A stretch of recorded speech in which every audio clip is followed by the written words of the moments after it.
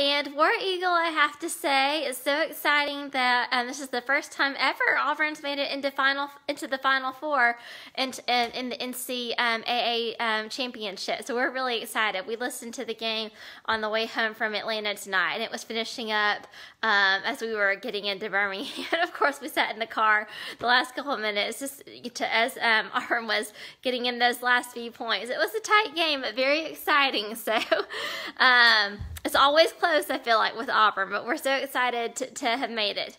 Anyway, so we were out of town. Hey, Lainey, I'm making the cheesy tortellini tonight. So I sent you the recipe, but you'll definitely have to make it since I'm doing the video too. So no excuse, you'll know how to do it, and I can't wait to hear how it turns out. So this is a very forgiving recipe. But anyway, we were out at a conference for my husband this weekend in Arizona. We got to see a lot of old friends, which was really fun that we don't get to see but for a few times a year. He learned a lot, and we met some new friends as well. So James had a blast with his grandparents, and now we're back home trying to settle in for the week ahead. And pasta is, I feel like, a relatively simple dinner to throw together, a familiar recipe that's one of our favorites. So I'm excited to share this with y'all tonight. Hey, Michelle, how are you? Unfortunately, we might be making the trip to Mobile this weekend. We'll keep you updated, Michelle. Most of y'all don't know, but one of basically a close family friend that's like one of our aunts has had cancer for several years, and we were planning to go visit this weekend, but she's taken a turn for the worse, so we might not make it. It might be so just keep us in the family in your prayers, and your thoughts and prayers. That will be appreciated. I know it's gonna probably be in next if things don't take a turn for the worse this week, it'll probably be within the next couple weeks. But anyway, let's get back to the recipe at hand tonight. Okay, so over here I have our cheesy tortellini. So I just got refrigerated tortellini from the grocery store. We stopped by Trader Joe's on the way home, but I get buttoni pasta a lot too. So you just go to the refrigerated section. This cooks really easily because it's refrigerated and not dried. It's super quick. So I got 2 packages of cheese tortellini. These were 10 ounces a piece, and I decided to cook all of it. So the recipe calls for 16 ounces. With the buttoni pasta, you can get a bigger family size package as opposed to the smaller packages for 2 to 3 people. And those, I think, are about £1. So if you get a big package, you're good to go. More than likely, if you get the small package, you might want to do 1.5 or 2 packages. But you can kind of fudge the ingredients to make it work for you. So I just went ahead and cooked all the pasta so we wouldn't have any just sitting in the fridge. All right, and I just boiled some salted water, added a dash of olive oil to help keep it from sticking, and check the package directions in case it's different based on the brand you try, but usually 5 to 7 minutes, sometimes less, just depending on the type of pasta, but 5 to 7 minutes, boil it, and then just drain it, you're good to go. If you slightly undercook the pasta, no worries, it's going into the oven, so it'll be good either way, even if you cook it slightly less than what you want it to be. So very forgiving recipe. So this is over here. We have our drained pasta that I cooked for about 7 minutes and then drained, cooked it in salted water. And I'm going to go ahead and fix James's meal up before I touch all the cheese to prevent cross-contamination. Since he can't have cheesy pasta, so even if I didn't put cheese on top or in the sauce or anything, he can't have the tortellini. So he loves pepperoni and chicken, so I'm in a little gratin dish. I sprayed it with olive oil. I put some pepperoni in there and some chicken, and let me grab some of our marinara sauce here. So I just grabbed some Italian marinara sauce. I try to look for marinara or tomato and basil sauce when I'm at the store. Either one of them I'll usually get to keep on hand. I try to look for ones that are sugar-free and soy-free. Sugar-free because you really don't need the extra sugar. You get plenty of flavor and sweetness without it. And it's just a little bit healthier. And then we avoid things like soy and stuff because James has a little bit of a soy sensitivity. Okay, so I poured just a little bit of tomato sauce in there. This is just a basic marinara sauce with a dash of red wine in it. This is a Trader Joe's brand, but I get Newman's own a lot. Newman's Organic, they have a really good selection at reasonable prices. Okay, and I'm going to add another layer of pepperoni on top. James really likes pepperoni. He would even eat it raw, which he did for lunch on Wednesday. He didn't want to eat whatever I'd fixed him for lunch, and he went to the fridge and was like, he pulled out the pepperoni and was saying cheese. He wanted the cheese, but we were all out of vegan cheese, and so he just got pepperoni and fruit and stuff for lunch. I forget what else he had, but he does like pepperoni. And we are about out of this. I'm just going to give him a bunch of it. Okay. So he'll have kind of a baked Italian dish without pasta tonight. All right, and then over the top, I'm going to sprinkle some dairy-free mozzarella shreds, vegan mozzarella. And this mozzarella is also soy-free since he has that soy sensitivity. All right, so he'll be excited. Put vegan cheese on just about anything and he'll devour it. He really loves vegan pizza.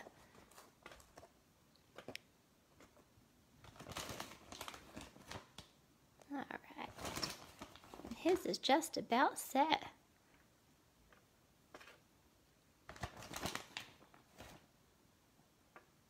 All right, I think that will be good for him. That's a good hearty dinner.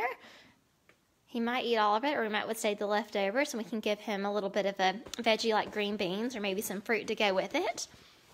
All right, so for us, we are going to add 2 cups of marinara sauce to our pot.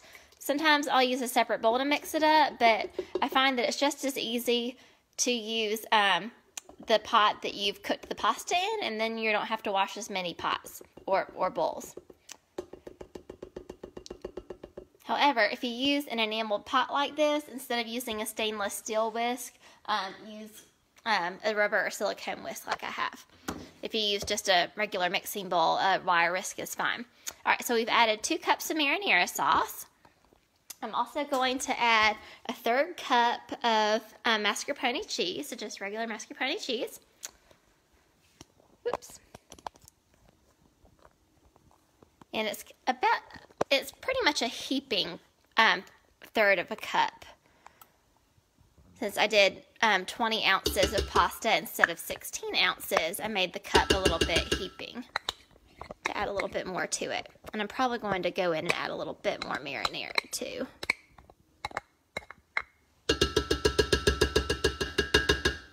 All right.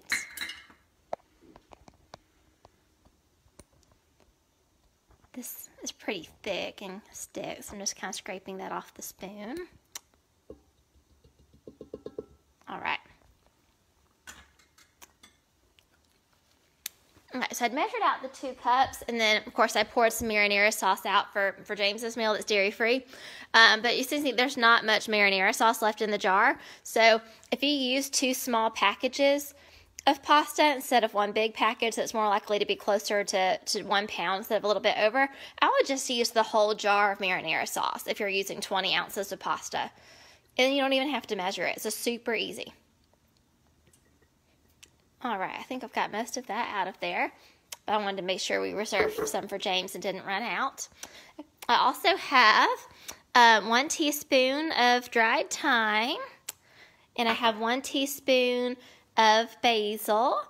So for the original recipe, it just called for thyme and parsley, but I decided to add a little basil as well because I love basil in Italian dishes. So a little bit doesn't hurt. It just gives a little bit of flavor kick. So I have 2 tablespoons of dried parsley.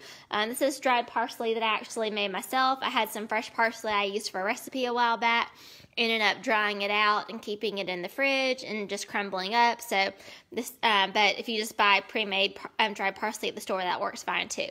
If you use fresh parsley, then I would use 4 tablespoons of fresh parsley, but 2 tablespoons of dried.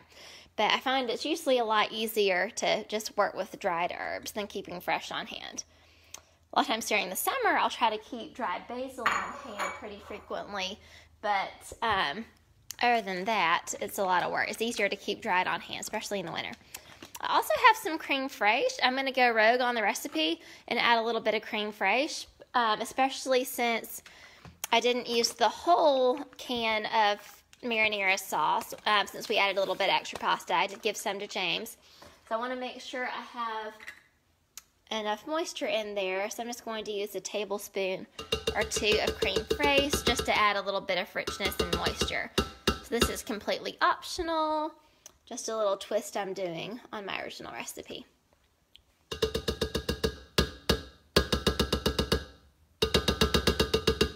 Alrighty. There we go. Alright, and so I'm going to grab our whisk and whisk this up. And I would recommend wearing an apron if you have one, because you never know when tomato sauce is going to fly up and get you. But using a deep pot like this helps prevent some mess. We're getting a nice, pretty color. Kind of a light red, deep orange from the mascarpone cheese and the creme fraiche that are lightening up the tomato sauce and make it nice and creamy. And you can see all those pretty herbs in there. Awesome. Something else I've done before, instead of using the mascarpone cheese, if I don't have that on hand, I might add some half and half or cream to the tomato sauce to add a little bit creaminess to it instead of the cheese. Or if I just want the pure tomato flavor, just use the tomato on its own. So this is a very forgiving recipe. And if you don't have thyme or basil on hand, you could add a little bit of rosemary or a little bit of oregano. So a lot of Italian herbs would go well with this dish. All right. Put that to the side. All right, so now I'm going to just pop in our pasta.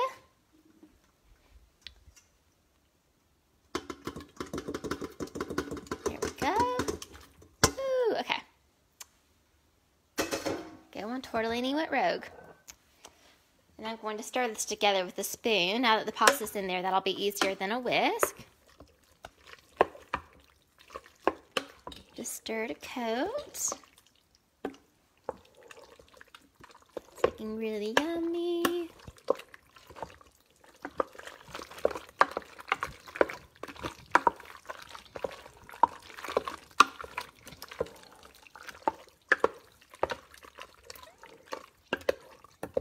Okay, and there's a couple ways you can go from here as far as containers to put it in the oven.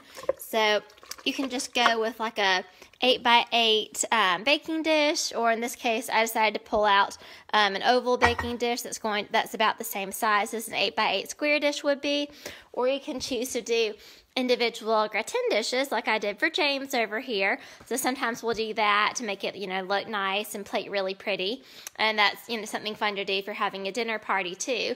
And putting it in these little dishes also makes it really easy. Once you can put the gratin dish on a dinner plate, and then it's completely separate. Like if you want to put a salad or a vegetable on your plate as well, you don't have to worry about everything running together. But just to make it easy tonight, I'm just going to put this all in one dish, and I'm going to spray it with some olive oil like I did for James, so it won't stick as much. So just spray with a little bit of olive oil. All right. And then I'm just going to put all of our yummy, cheesy tortellini goodness in here. See all those pretty herbs? The sauce is gorgeous too. The creamy red just really plays off those green herbs.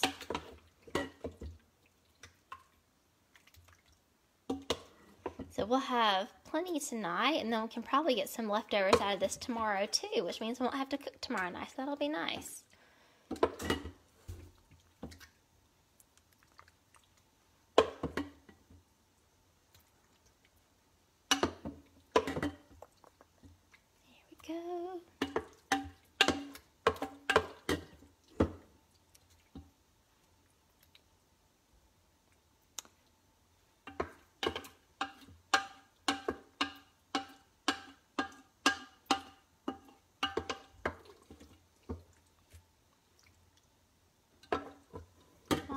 Almost there. Yeah, this is just about the right size dish for this.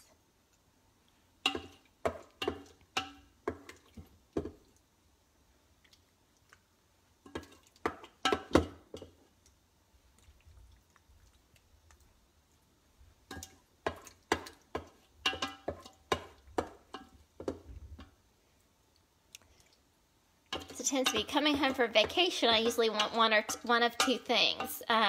Chick-fil-A, or really any kind of fried chicken.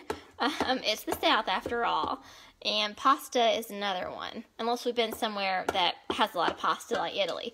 After I went with my grandparents to Italy, definitely the first thing I wanted and ate several times of after eating that within a few days was Chick-fil-A. We ate a lot of yummy food in Arizona, but it was a little bit different from what we're used to. So we didn't have any pasta while we were out there, and no fried chicken either. So having a nice comforting pasta dish is comforting when we get home. All right, yum, yum, yum. That's looking delicious. Okay, so now we're going to top it with some cheese before we bake it in the oven. And again, very forgiving recipe. You can go a lot of ways with this depending on what you have in your fridge. So original recipe calls for sprinkling with Parmesan and then topping with slices of mozzarella. Sometimes I'll sprinkle with Parmesan, sometimes I'll sprinkle with mozzarella or with a 5-cheese Italian or 6-cheese Italian, and then sometimes I'll use provolone slices, sometimes I'll use mozzarella slices. It just kind of depends on what I have on hand. Today I actually don't have any sliced cheese on hand. I didn't realize we were out, so I'm actually going to top with some sliced mozzarella. Sorry, with some shredded mozzarella, sorry. Do some shredded mozzarella first. This will be nice and bubbly when it comes out of the oven. So you can kind of think of this as a really easy and quick to put together, something different from lasagna, but still really nice and cheesy and hot and all that. Of course, it's meatless. It's a good vegetarian dish. All right, I'm just going to shake the rest out. We didn't have a whole lot of mozzarella left. All right, so that's some shredded mozzarella there.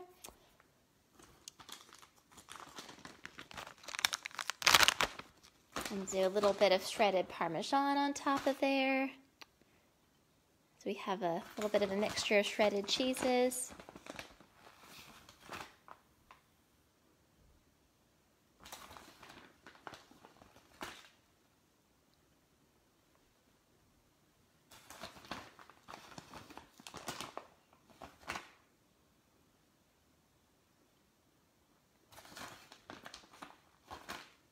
And you can use more or less cheese on top depending on what your preference too. So again, very flexible. All right, so a little bit of shredded Parmesan on top, and then I'm actually going to top with a little bit of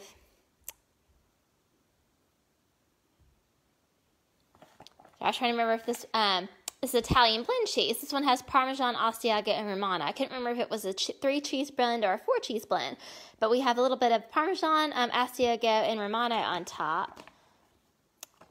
This is a little bit chunkier too, so that'll provide some different texture.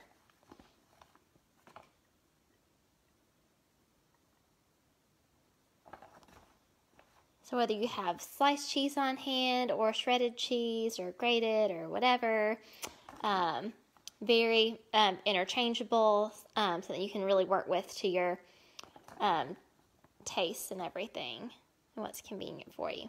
All right, I think that's looking pretty good.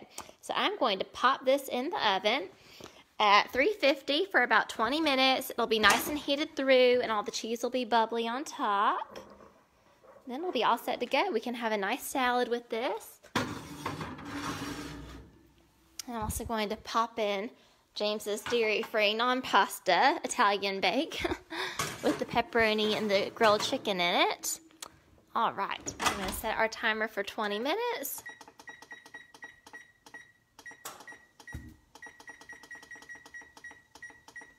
All right, So that's all set. I'll take pictures of it as it comes out of the oven and show you all the finished product.